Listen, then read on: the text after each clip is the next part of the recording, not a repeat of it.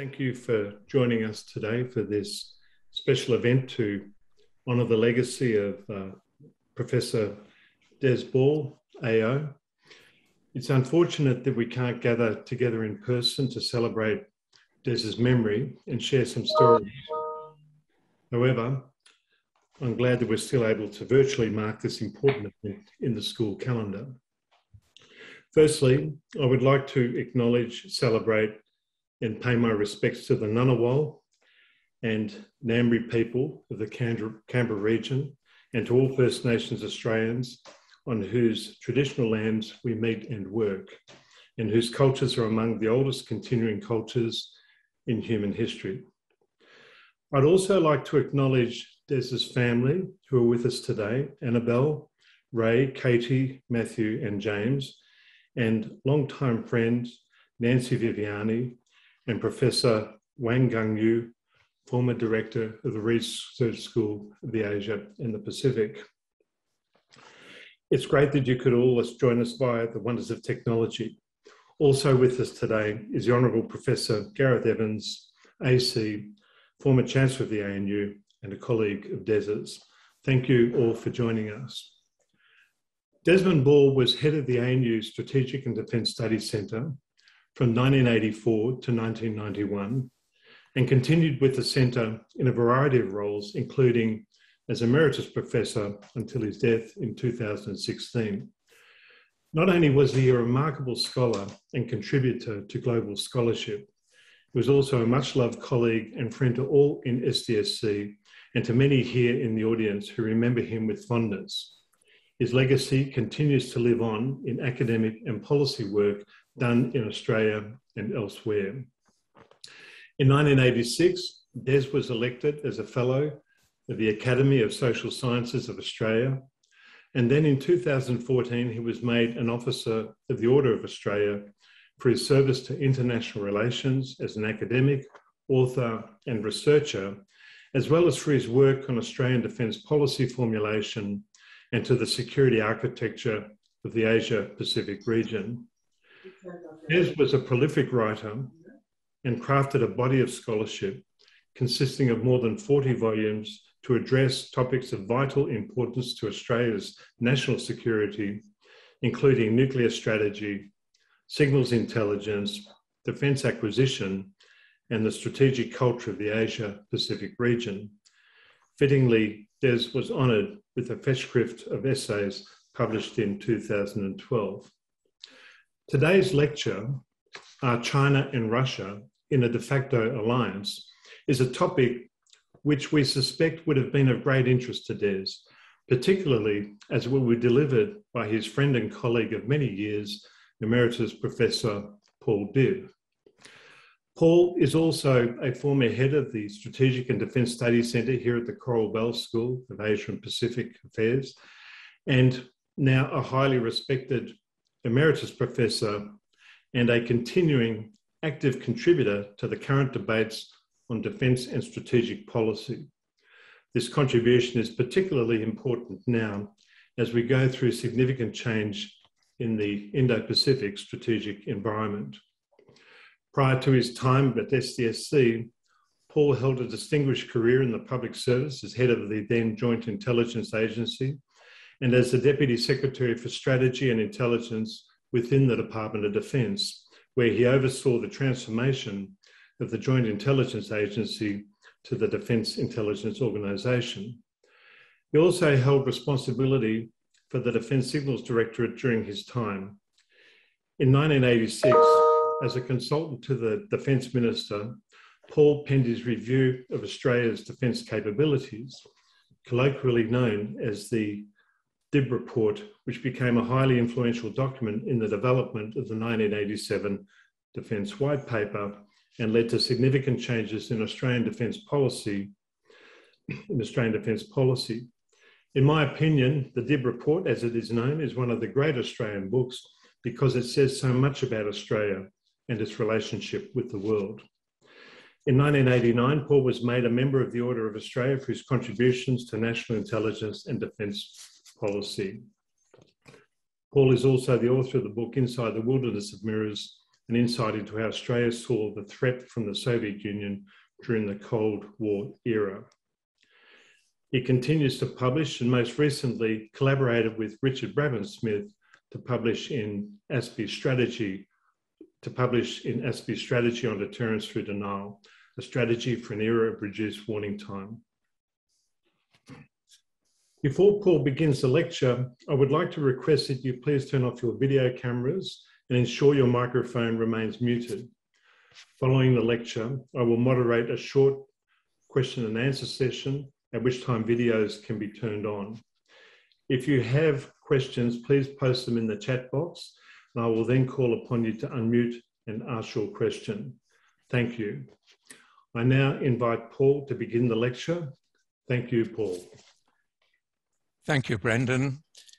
I was a colleague and friend of Des for over 40 years. And in that entire 40 years, by the way, he never once asked me a question about Pine Gap, which I was deeply involved with for 20 years, that he shouldn't have asked me, not once. I well remember regularly on Friday nights in the late 70s and throughout the 80s, every Friday night going to the National Press Club, drinking beer with Des, and also with other people there of significance, like Donald Ralph Marshall, ASIO's head of Soviet counterespionage, and from time to time also in that drinking circle, Lev Koshlyakov, the KGB resident. Now, that would be something to write about, I think. I also want to acknowledge that Annabelle, his wife, is online with us, Ray, his sister, and the three children, Katie, Matthew, and James. Well, turning to the subject of China and Russia, it's a contentious subject. There are important views for and against. I hope I will balance those views fairly and then let you know my view towards the end. So, the growing challenge from China these days tends to crowd out attention in Australia to other enduring threats, including those coming from the military alignment of Moscow and Beijing. Over 20 years ago, Zbigniew Brzezinski, the former national security advisor to President Jimmy Carter, said that the most dangerous scenario to the US would be a grand coalition of China and Russia, and I quote, an anti-hegemonic coalition united not by ideology, but by complementary grievances, end of quote. This August, the commander of the United States Strategic Command, Admiral Charles Richard, has warned that it is a mistake to think about China and Russia in isolation of each other. Their continued defense relationship, he said, should not be underestimated or ignored. He also said that the biggest nightmare for America was that there would be even closer ties between Beijing and Moscow. This would face the US, for the first time in its history, he said, up against two nuclear competitors, major ones at that, instead of just one. Earlier this year, in April, the NATO Secretary General, Jens Stoltenberg, also observed that Russia and China have been cooperating more and more recently, both at a political and military level, and that this new dimension, he said, was, and I quote, a serious challenge for NATO, close quote. He also said that Moscow and Beijing are increasingly coordinating their respective positions. And in addition, both countries conduct joint military exercises, test long-range flights with military aircraft, including nuclear-capable bombers, and conduct maritime operations together.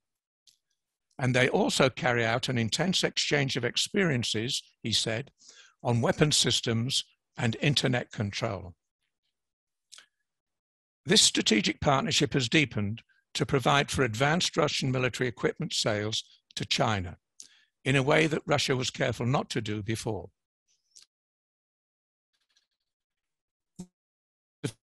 Fifth-generation fighters, such as the Sukhoi 35, relatively quiet Kilo-class conventional submarines, advanced air defense systems, such as the S-400, which is one of the best air defense systems in the world, and Russian construction in China of powerful ballistic missile attack early warning radars, which is a very significant development. There have been joint exercises in the Baltic Sea and the East China Sea, and the rendezvous of nuclear-capable Russian and Chinese strategic bombers over the East China Sea. They are also stepping up their cooperation on such issues as artificial intelligence. So, the central geopolitical question now is, how enduring is this relationship, and is it already a de facto alliance? Although we are clearly facing a rapidly growing military partnership between China and Russia, this does not mean a formal NATO-type alliance. Indeed, many commentators see this relationship as one merely of convenience, driven by the hatred of China and Russia of the West. This line of reasoning concludes that when this relationship becomes inconvenient, it will be because of entrenched Russian and Chinese differences of history, race, and culture, as well as deep-seated and unresolved territorial claims.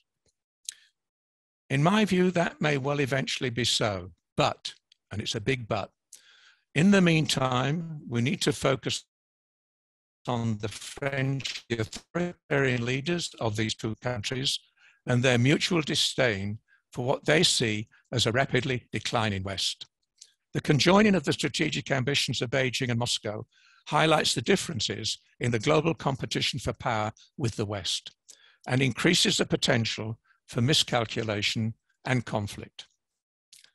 Both Beijing and Moscow see a West that they believe is preoccupied with debilitating challenges at home.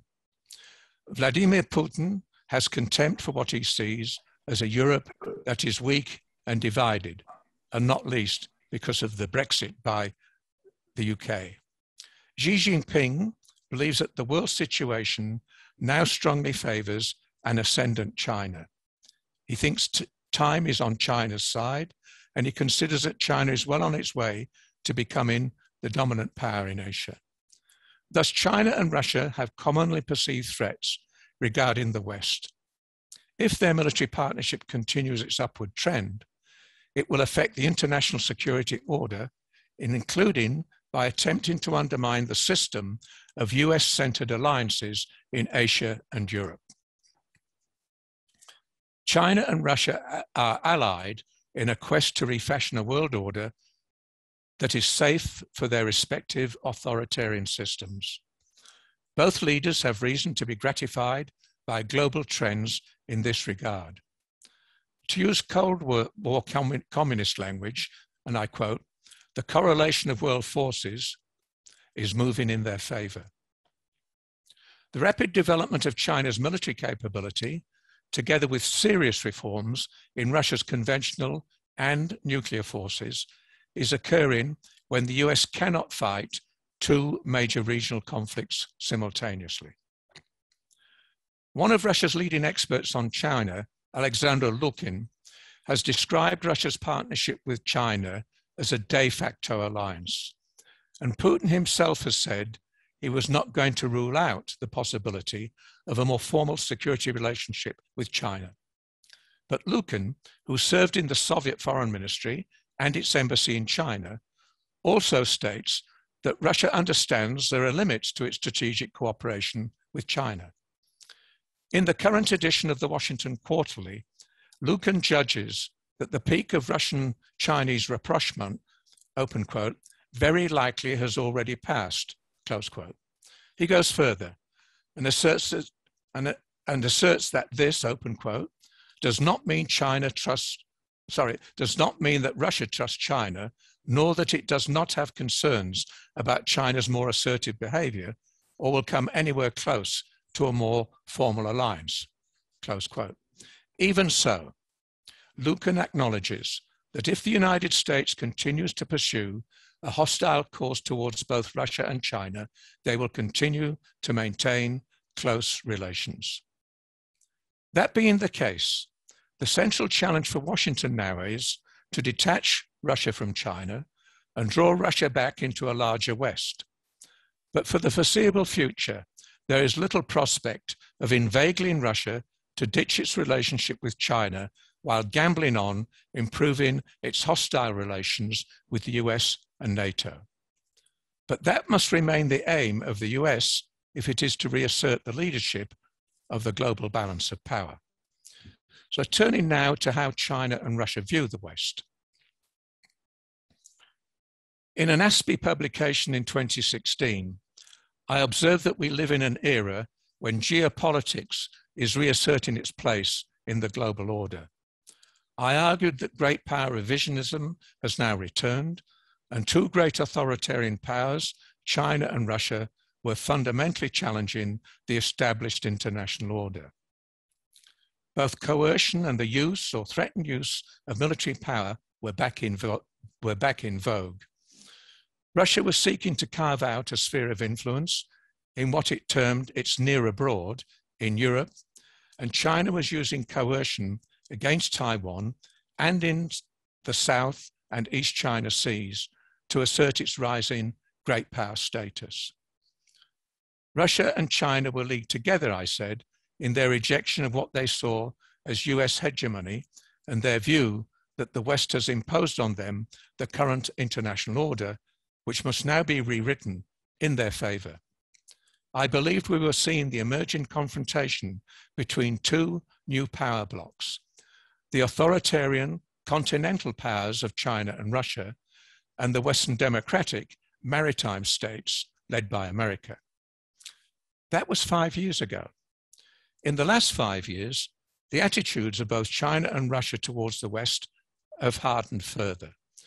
China seems to be confident that what President Xi Jinping calls the Chinese dream of revitalizing the country through the great rejuvenation of the Chinese nation can now be achieved.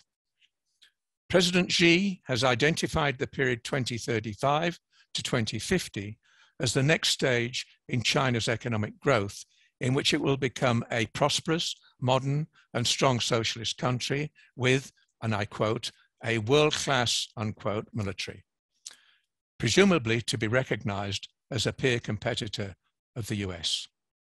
Moreover, China sees its development as a potential model for other countries to follow, claiming the international community should view China's methods as unthreatening and constructive compared with those of the West. Beijing is seeking to proselytize its authoritarian state capitalist regime as a superior model for developing countries in Asia, Africa, and Latin America to follow. But Beijing is not copying the Soviet Union's attempts to export crude communist ideology. It is a much more sophisticated and appealing approach to countering the Western democratic model. As China's State Councillor Yang Jiechi wrote in 2017, and I quote, "We should share our governance experience with other countries," close quote. In the initial 2 decades of the 21st century, China's leaders have benefited from what they view as a period of strategic opportunity, while America was preoccupied in Afghanistan and the Middle East, for China to facilitate domestic economic development and expand its comprehensive national power, as it terms it. They are now focused on realizing a powerful China on the international stage, whose status as a great power will ultimately see it emerge as the preeminent power in the Indo-Pacific region. To this end, China has proposed 2 important concepts to establish its regional preeminence and expand its international influence. The first is the concept of a new type of major power relations, which attempts to frame bilateral ties with the US as a peer relationship. The second is what it's called the new regional security concept for the Asia-Pacific region, in which China seeks to establish regional security cooperation without US alliances, which Beijing portrays as an outmoded Cold War approach to creating military blocs. China proposes instead a new model of defense cooperation based on partnerships, albeit with China as the preeminent state, or what it calls the big power. China continues to advocate for the construction of what it terms a community of common human destiny, whatever that means, while stressing that it will defend core territorial interests and that it is not afraid to respond militarily to provocation. All of this reflects an increasingly confident China, whose leadership has a strong belief in China's destiny, and that at least for now, time is on its side. China is unhappy with the current international security governance architecture and has the political determination under Xi Jinping to restructure it in a new direction. It aims to do so with the help of countries that are not part of the US-led alliance system, and especially Russia. Russia and China are increasingly joining forces in the international arena to balance against America, and bilaterally, their militaries are becoming much closer, as I've said. The Chinese Minister of National Defense, Wei Fengzhe, boasted in April 2018, when he was visiting Moscow, open quote, to let Americans know about close ties between the armed forces of China and Russia, close quote. And by the way, in June of 2019, a Chinese Major General here at the ANU, launching their new defense white paper, said precisely the same. We are demonstrating by our visit to Moscow the close relationship of our militaries and letting America know this. But let me stress that it is not going to be a return to the Sino-Soviet Treaty of Friendship, which existed from 1950 until it expired after acute differences in the 1960s over the Sino-Soviet split, the Sino-Soviet border, and Soviet threats of nuclear war against China. It was replaced in 2001 by a Treaty of Good Neighborliness and Friendly Cooperation, which was signed by Jiang Zemin and Vladimir Putin. It provides inter alia for increased military cooperation, including the sharing of military know-how, namely China's access to Russian military technology. This treaty has just been renewed for another 5 years. A Russian expert from the Far Eastern Federal University in Vladivostok, Artyom Lukin, a different Lukin from the one I quoted earlier, states that Moscow and Beijing, and I quote, are sending the message that their strategic partnership is not a paper tiger. It is becoming a political military force to be reckoned with, he said. He further observed that, and I quote, China-Russia military missions outside their borders are bound to continue with increasing scale and sophistication. Alexander Lukin, the different one I quoted earlier, claimed in October 19 in China's propaganda newspaper Global Times that close Russian-Chinese military and security cooperation, open quote, will play a stabilizing role, close quote, in the Asia-Pacific region.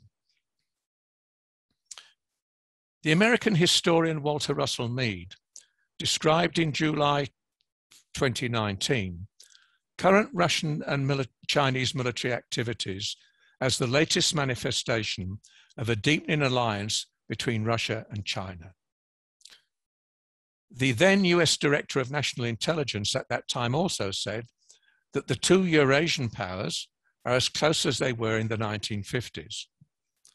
That may be so, but as the former Australian diplomat in Moscow, Bob O'Loughlin, has argued, the challenges and potential threats to Russian interests posed by the rise of China are formidable, not least the issue of the relative weakness of Russia vis-à-vis China. Given Russia's slow decline and China's rapid rise, we might have expected that Russia would support Western efforts to balance China rather than undermine them.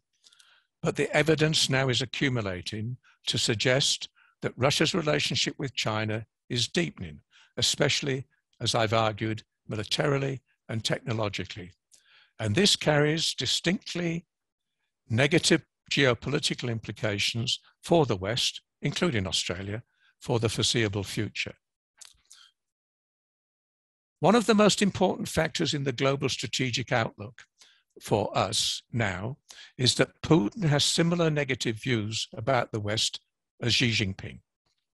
Putin's Russia seems set on a path to confrontation with the West and is now challenging the established post-World War II security order in Europe. He accuses the United States of promoting a model of unilateral domination and changing the balance of forces in order, and I quote, to have the opportunity to dictate their will to all, close quote. Putin also claims that America is seeking to change the political system and government in Russia. He consistently paints a picture of Russia as a victim and target of Western attacks over the centuries, with the West constantly trying to destroy it. The prospect of a strategic partnership with a liberal democratic Russia, yearned by many in the West after the collapse of the Soviet Union, in my view, has become a remote fantasy. Instead, Russia has turned its face away from its traditional focus on Europe, on a Europe that it sees as too weak, too indecisive, and too liberal to serve as a strategic partner for Russia. Putin now cultivates the idea of Russian exceptionalism, of Russia's unique, what he terms Eurasian identity, as a country bestriding both Europe and Asia. In the enduring Russian intellectual debate between Westernizers and Slavophiles, which opposes the view of Russia as part of Europe against that of Russia as a distinct civilization with a world mission, the US-Ukrainian academic Sergei Plokhy argues that the descendants of the Slavophiles and Antis now have the upper hand in Russia. The crux of Russia's challenge to Europe is Putin's determination to establish Russian primacy in the eastern part of Europe and to use its Russian-speaking populations there as an excuse for intervention in the use or threatened use of force. An authoritarian Putin contemplates NATO starkly as a military threat, and he speaks of it in hostile language that is redolent of the Cold War, in its drumming up of ultra-nationalist sentiment on the home front. The Kremlin is not seeking incremental changes to the current order in Europe. Rather, it aspires to create a totally new one. It sees post-Soviet borders as something to be revised with military force if necessary. Putin perceives his country as facing a weakening Western adversary. The outlook then is for further inevitable friction and even confrontation between Russia and the West. The natural state of affairs for Russia, as far as Moscow is concerned, for Russia as a great power that should dominate its neighborhood and dictate its governing structures. The Kremlin's assertion that Europe is in decline and Russia is on the rise implies its belief that the conditions for a revision of the current European international order are improving. In the final analysis, a major military escalation on the European continent by Russia cannot be ruled out, either by miscalculation or perhaps by design. At the very least, there is now a potentially dangerous crisis between Russia and the rest about values and order in Europe. And as far as Moscow is concerned, not least about Ukraine potentially becoming a NATO member country. Turning now to what risks might China and Russia take. Risk-taking in international affairs is a fraught business. It should be informed by experience in managing international crises and a thorough knowledge of one's adversaries. Unfortunately, these attributes are rare among modern political leaders. We live in an era of greater strategic disruption and increasing confrontation among the major powers. The disintegration of a coherent Western strategic leadership policy has far-reaching global import for middle powers such as Australia. In addition to the uncertainties surrounding the attitudes of both China and Russia, there has been the matter of the Trump administration in the United States, with its deliberate disruption of the international rules-based order and the place of American allies in it. This provided a further impulse to global disruption, which is largely to the benefit of 21st century authoritarian powers like China and Russia, able to operate more rapidly in a fluid strategic environment, including in a post-COVID-19 world. So, what risks might Beijing and Moscow take to recover what both countries consider to be historical territories belonging to the motherland? Let me make 5 points on this. First, it is important to understand that in China and Russia, we have two long-established cultures different from the Western tradition. They have long memories of humiliation at the hands of the West. In the case of China, its occupation by European powers throughout much of the 19th century, and then by Japan. And for Russia, successive waves of military attacks from Sweden, France, and Germany from the 18th to the 20th centuries. In addition, they have both lost territories in the modern era provoked, they would claim, by Western interference. So, China believes that America continues to encourage the independence of Taiwan from China. For Moscow, it is the collapse of the former Soviet Union, which Putin describes as the greatest geopolitical catastrophe of the 20th century, that he states has seen former Russian territories encouraged by the West to become separate countries and members of NATO. Both Russia and China have experienced historical circumstances when their societies have been weak and where the West has taken advantage, including, in their view, in their respective communist revolutions. Second, it is typical of large continental powers that they seek to establish territorial spheres of influence to guard their vulnerable frontiers. In the case of China, which is heavily dependent on international trade between the Indian and Pacific Oceans, the regime in Beijing is seeking to establish a sphere of influence in Southeast Asia and control of the South China Sea, through which much of its vital imports of oil pass. Putin claims the right to a sphere of strategic interest in Russia's neighborhood, in which Western influence and involvement will be limited. That sphere of influence includes not only Crimea and Ukraine, but in my view, also Belarus, the Baltic states, and northern Kazakhstan, where there are substantial ethnic Russian minorities. Third, both China and Russia assert that they are deeply concerned about what they see as Western interference in their domestic political systems. China's 2019 Defense White Paper claims what it describes as separatist movements becoming more acute in places such as Taiwan, Tibet, and Xinjiang, sometimes known as East Turkestan, which it states are a potential serious threat to its domestic stability. Putin sees the color revolutions in Georgia and Ukraine as a Western precursor to undermining his own regime.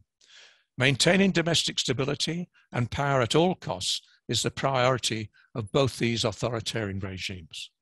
Fourth, recovering lost territories also serves to divert the attention of the population away from domestic grievances towards external threats and stokes a strong sense of nationalism that can easily be aroused in both China and Russia. Historically in international affairs, the open wound of lost territories has served as a potent instrument for building national solidarity and forging a strong national identity. So, Putin's grabs for territory in Georgia, Crimea, and eastern Ukraine have been generally popular in Russia that has long held xenophobic views. Similarly, in China, there is strong nationalist support for Beijing's claim to the South China Sea, as well as reintegrating Taiwan and Hong Kong into a Greater China. Fifth, both China and Russia have effectively used incremental territorial claims recently to their military advantage. China's creeping militarization of the entire South China Sea is now an established fact. Similarly, Russia's use of military force in Georgia, Ukraine, and Crimea have been imposed without effective military challenges from the West whatsoever. In both Beijing and Moscow, there is every reason why they should consider these as effective models to continue demonstrating their great power status. Turning now to the implications for the West. There can be little doubt now that China and Russia are combining their forces to balance against the US, which they see as the common enemy.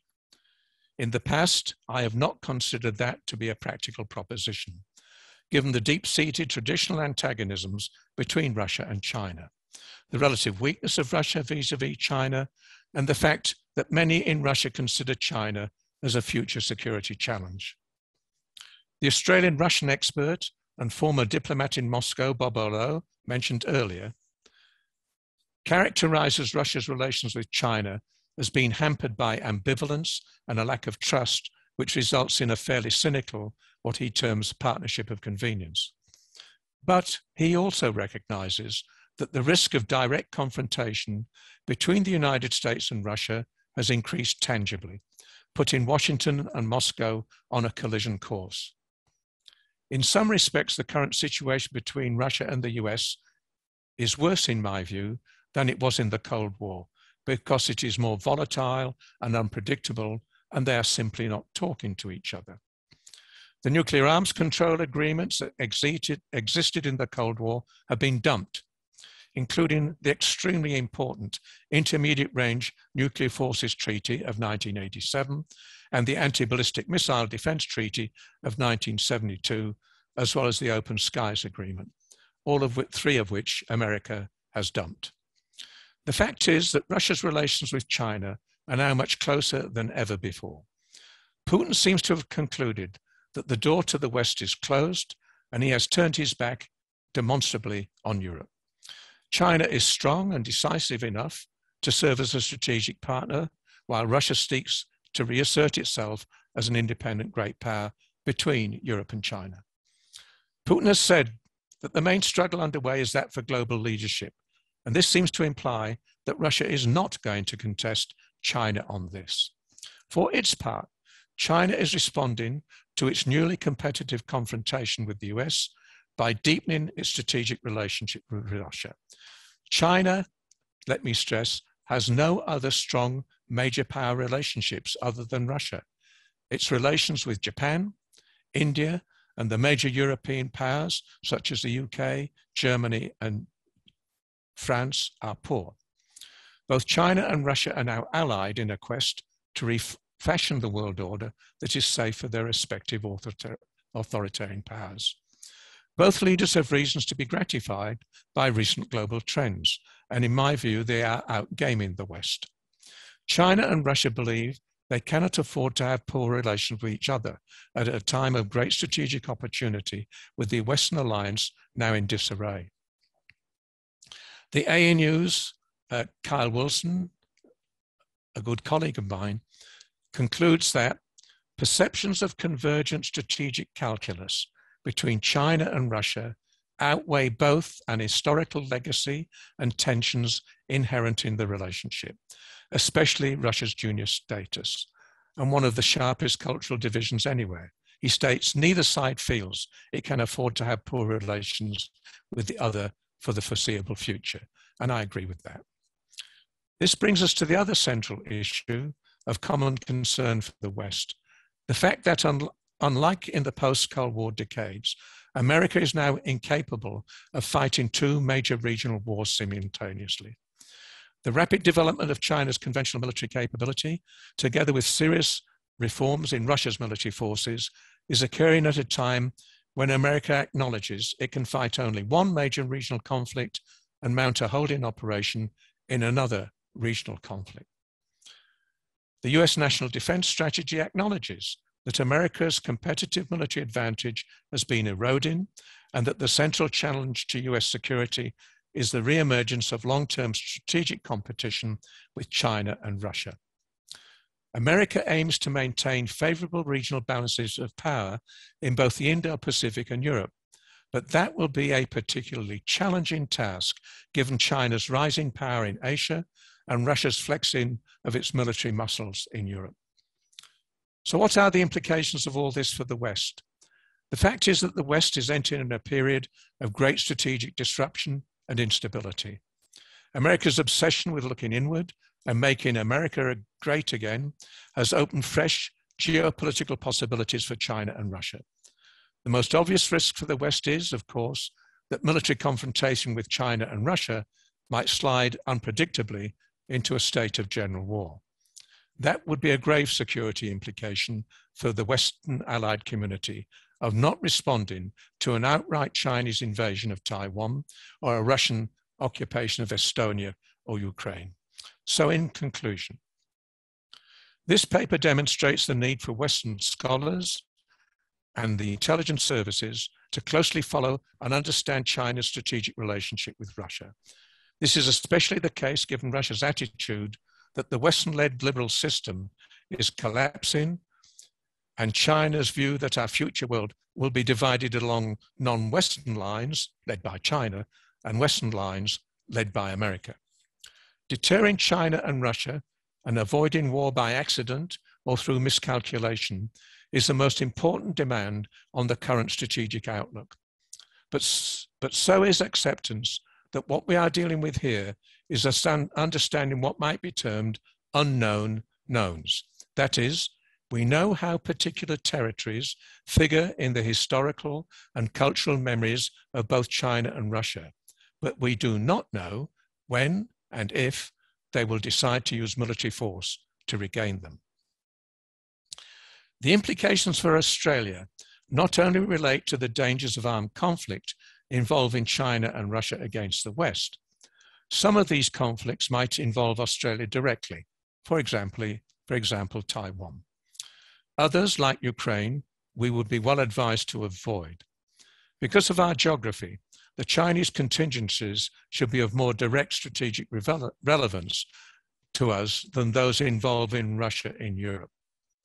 However, we might have to reconsider whether or not we would contribute to the defense of a democratic Estonia or other democracies in Eastern Europe that are members of NATO. But there is an important other issue for Australia, much more directly. Moscow is now supplying China, as I've said, with increasingly advanced conventional weapons, quiet submarines, advanced combat aircraft, capable air defense systems, supersonic anti-ship missiles.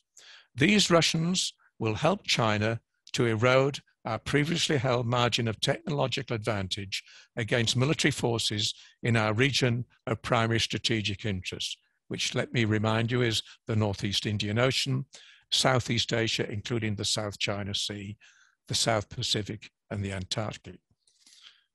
Finally, all this leads me to the question, is there nothing that can be done about the growing strategic alignment between China and Russia? The classical balance of power response to such a question would be to postulate an American attempt to detach Russia and cement its partnership with the US. As I mentioned at the beginning, Brzezinski raised exactly such a possibility of establishing a sounder US relationship with Russia and peeling it away from China. He said this would require great geostrategic skill to prevent the emergence of a hostile coalition that could eventually seek to challenge America's primacy. France's President Macron also believes it's not in Europe's interest to drive Russia further into China's arms. However, improvements in relations between the EU and Russia will come neither quickly nor easily, according to a former German foreign minister. In the Cold War, the US and the Soviet Union sometimes made progress in one facet of their relationship, such as negotiating limits on their respective nuclear forces, while they remained in serious conflict over other aspects. Alas, history does not repeat itself like that. Russia now nurtures deep-seated hatred of the West. The state-controlled media in Russia portray the West, including the US and its allies, as irrationally and irrevocably hostile to Russia. And Putin believes that the previous Western-led international system has collapsed. Thus, nothing is likely to change the current adversarial nature of US-Russia relations. Brzezinski's warning that the most dangerous scenario facing US security would be a grand coalition of China and Russia is now fast becoming a geopolitical fact. Thank you.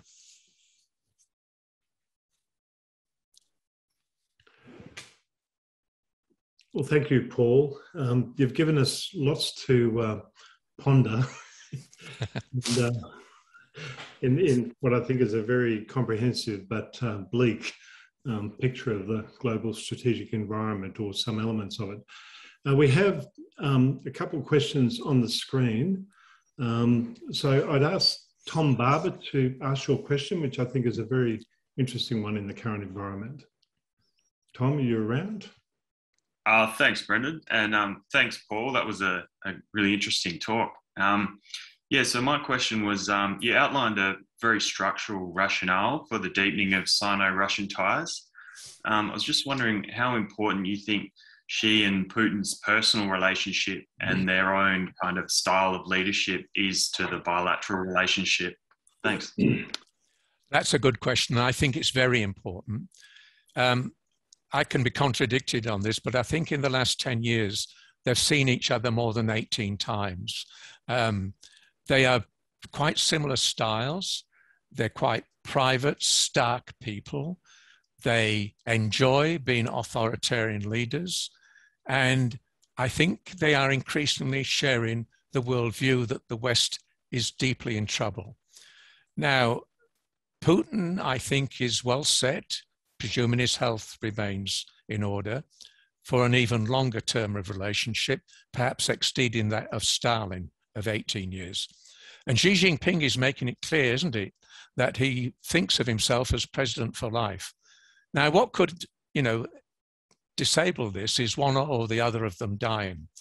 But in the meantime, I think the answer to your question is they will remain very solid in their relationship. Thank you. Another question from John Blaxland. John, would you like to ask your question?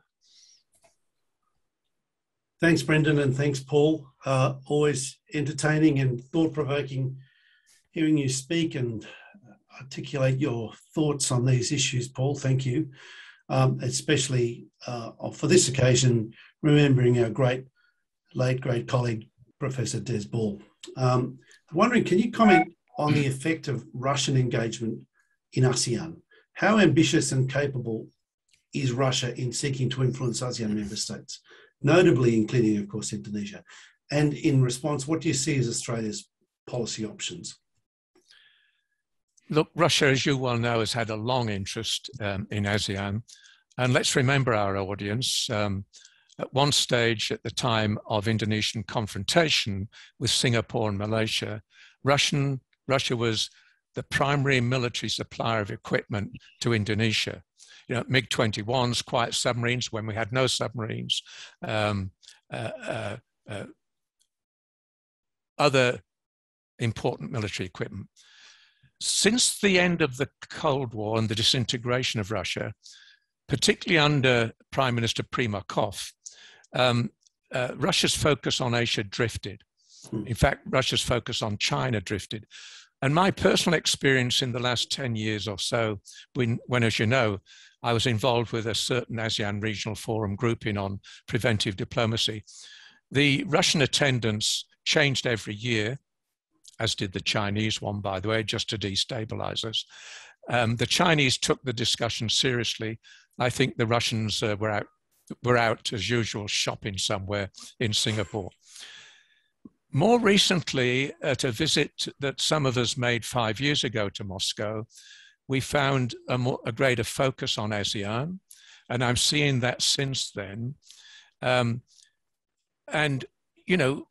Russia is careful not to contradict China, but just think of this. You and I know Russia continues to supply military equipment to Vietnam, to Indonesia, yes, to Malaysia, yes. And how much further can it go in that regard without upsetting China's view that it is the natural dominant power in Southeast Asia. So, by the way, I'm not arguing there aren't some incipient strains between these two countries. Okay, thank you. Hamish MacDonald, would you like to ask your question?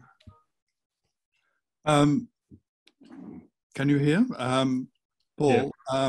Wonderful talk and greetings to all Des's friends. I just want to ask about India. The US, as part of the Quad push with Australia supporting, seems to be trying to detach India from Russia in the defense sphere. Is this a wise move? Wouldn't it be better to have India offering the Russians a hedge on their relationship with China and possibly affecting a certain balance in Moscow's relationship with the Asia-Pacific, Indo-Pacific? Good question, Hamish, and hello. India, as you know, has traditionally been a very important partner to Moscow. And when India was not as involved with the West and was a very important leader of the third-party non-aligned movement, Russia continued to supply significant military equipment, and it is still doing that. Although I carefully note, Hamish, and this is the difference. You remember I've said in the past, as recently as 10 years ago, Russia was military equipment it would not supply to China. That has rapidly disappeared.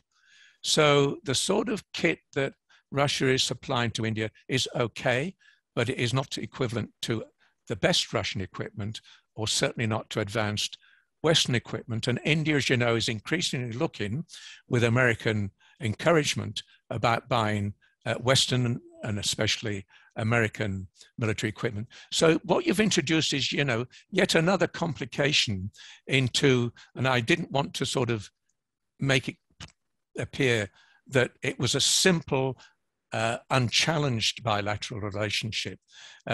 We see that in some other areas where China in the United Nations did not condemn Russia's occupation of Crimea, but instead abstained. And you've seen some Russian attitudes in that regard about the South China Sea. So, I wouldn't want to leave people with the idea that this is not an uncomplicated China-Russian relationship. Thank you. Adil, do you want to ask a question? You've got your hand up. Thank you, Paul, for the presentation. Paul, just a couple of observations. China and Russia are under a collective security arrangement under Shanghai Treaty Organization since 1990s, and that's continued more than 2 decades, and that has become very functional in the last 7 years. First, so the platform was already there for them on which they were collaborating. Second is the introduction of One Belt, One Road.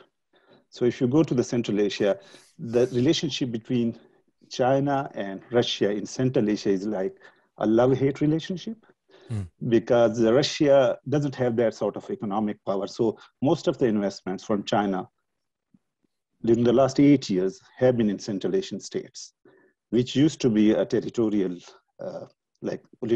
in terms of security arrangements and other political affiliations, that Russian's territory. So China, Russia, was not interfering in that sphere. So it was a sort of peaceful coexistence between them.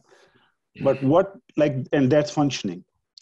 But what has heightened, when I was listening to this talk, and thanks for the very detailed one, what I have observed that we are assuming that something very unusual is happening, and very a new initiative has, something very a strengthened relationship, a strengthened cooperation between Russia and China is developing. But my question over the recent developments of the past 4 months is, isn't it instead of ascribing a proactive initiatives on the part of Russia and China, isn't it the disengagement by the West itself which is providing a platform for the Russia and China to cooperate? For example, like the recent development during 3 months, US has disengaged itself from the region, and none of the European states have got engaged during the last 1 or 2 months. So that has created a vacuum. And like all activities which are taking in terms of like discussions and negotiation, China is there, Russia is there, all the regional powers are there, but like the West is missing. Let me answer your question, because there are other questioners. Again, I mean, Central Asia is a group of artificially devised countries devised by Stalin when he was running the nationalities policy of the new Bolshevik regime. You are right, of course, it was seen by Russia as part of their natural sphere of influence. And that was important when they invaded Afghanistan in December 1979. We are now seeing, of course, that China is using its economic power, the sort of power Russia doesn't have. And I do expect to see increasing strains between China and Russia over Central Asia. However, quite frankly, that is not the central geopolitical issue of the future of the world in terms of the balance of power and the risk of major power war. Thank you. Okay. So I've got a question from Ali Khan, and then I'll go to Peter Jennings. So Ali, you first.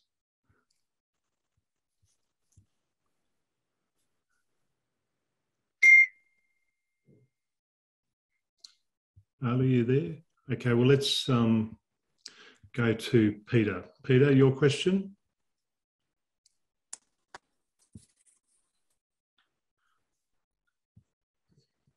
Peter, you there? Okay. Yes, I am. Sorry, Brendan, I'm just fiddling with my iPad there.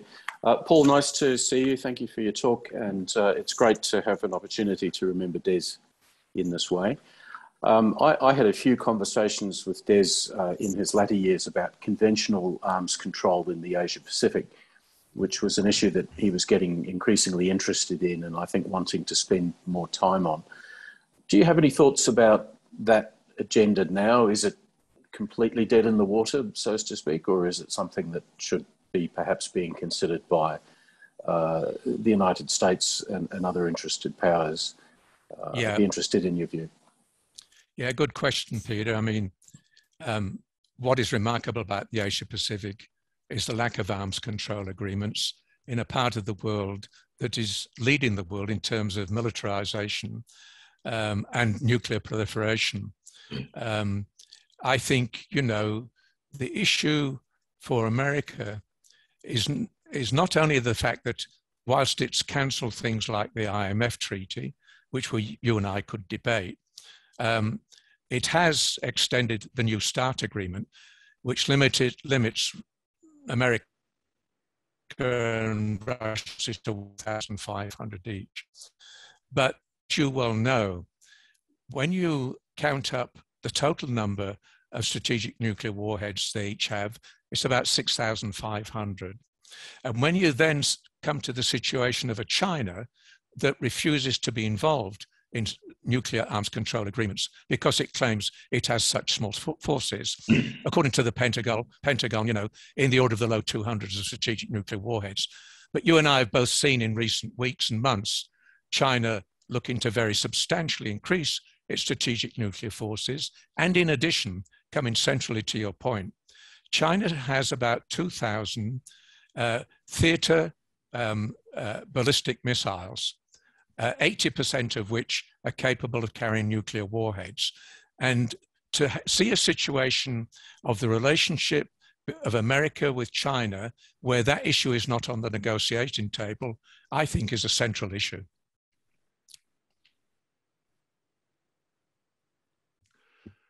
Okay, I'll just read Ali's question. He doesn't have a mic, so I'll read it out. Thank you so much for sharing these opinions. Russia has had nuclear weapons longer than the British and a bigger military for almost a century now, at least since World War II. Putin has been in power for 20 plus years. When do you think Putin will start his all-out war and confrontation with the West, if ever? And the British have invaded and annexed Ireland, 1980s Belfast, and have been engaged in war with the IRA, the Irish Republican Army, since the Irish started demanding independence and has split from the UK and more recently threatened to join the EU. How is Ukraine different from Ireland? Interesting question. The issue of Putin, I'm not arguing he easily wants a war with Europe, but I think his contempt for the weakness and divisions which are growing in Europe will encourage him to be more demanding. And as I've argued, he wants to see a protective barrier, a sphere of influence, when he's now faced, from a Russian point of view, with NATO knocking on his doorstep, client states of the Baltic republics and the other East European former members of the Warsaw Pact. The issue that will trigger Putin, to quickly answer your question, is if NATO is so stupid and ill-advised as to make Ukraine a member of NATO, that will be, from Putin's point of view, a cause for war. Mark my words. He will not tolerate it. Okay. Conor McGuinness, you there? Yes, thank you very much, Professor Dibb, for your talk. And I might have stolen my thunder by your last answer, but I was asking how much of a factor is post-Cold War expansion of NATO and EU overtures in Russia's near abroad in facilitating the now warm relationship between Russia and China? If it is significant, is there a way to mitigate any of the effects of this, or is it now too late?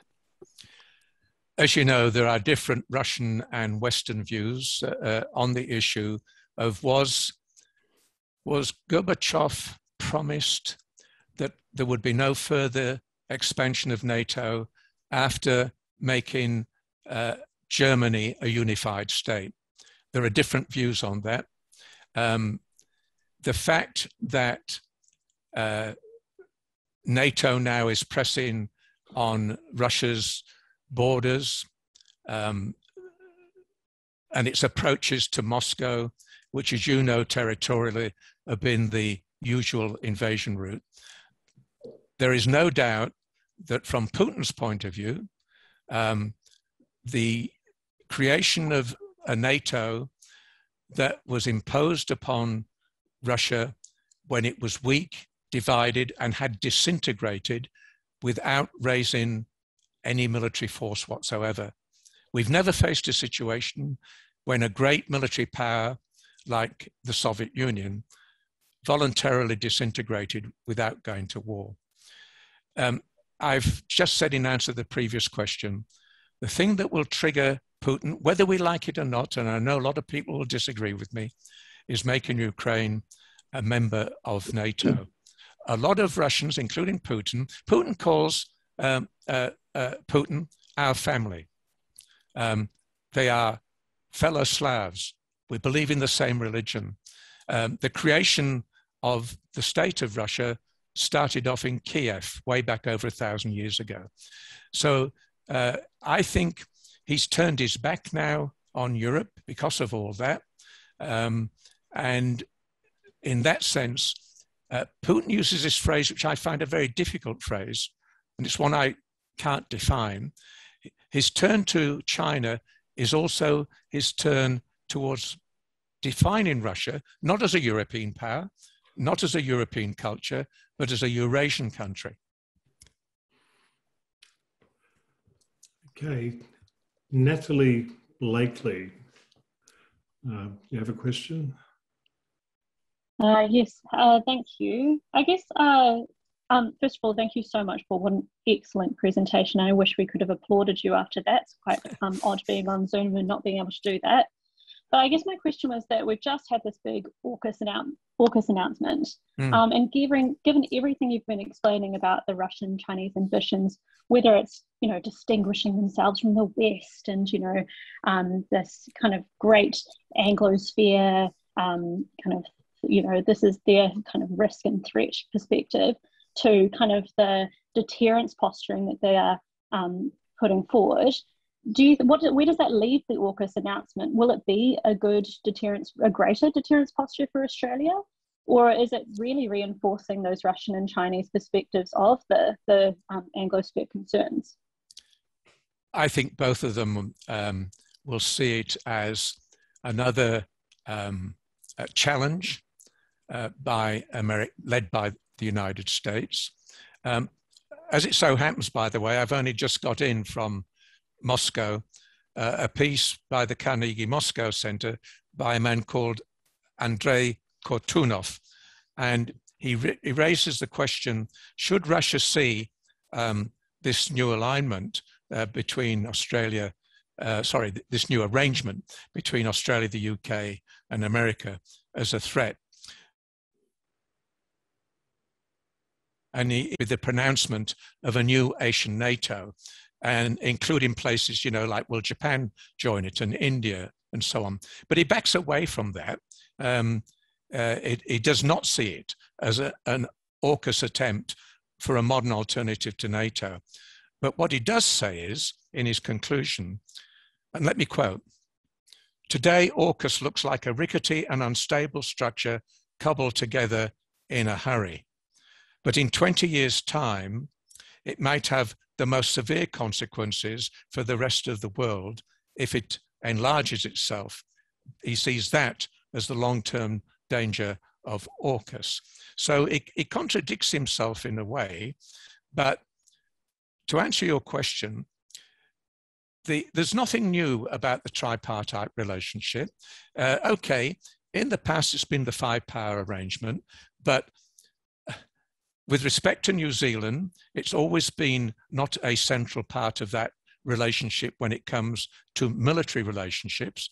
And AUKUS is about not just nuclear-powered submarines, it's about the three of us having access to the very advanced technologies of cyber war, artificial intelligence, and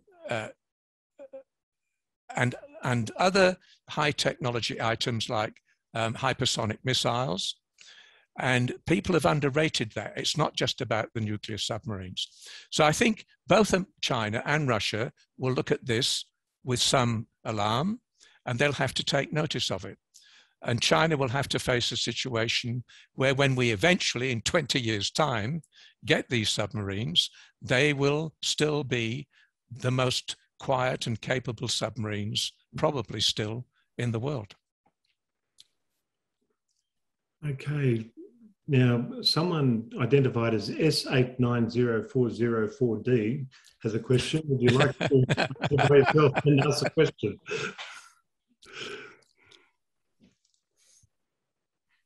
Okay.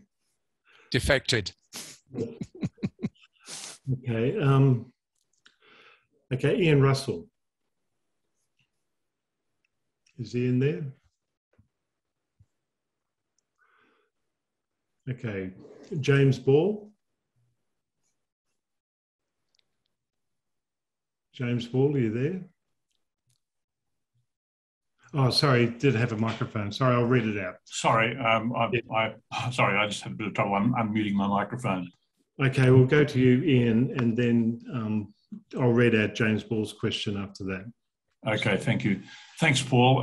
You noted that Putin has indicated that he would not rule out a defence alliance with China at some time in the future. This would, of course, be a big and concerning step.